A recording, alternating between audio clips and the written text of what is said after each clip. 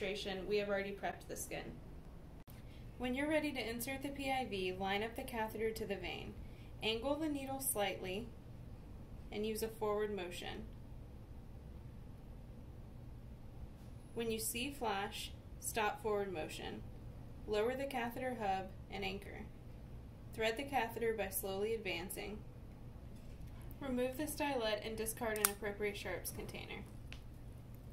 Remove the tourniquet.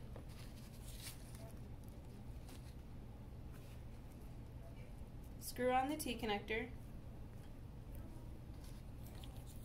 Check for blood return. And slowly flush to ensure patency.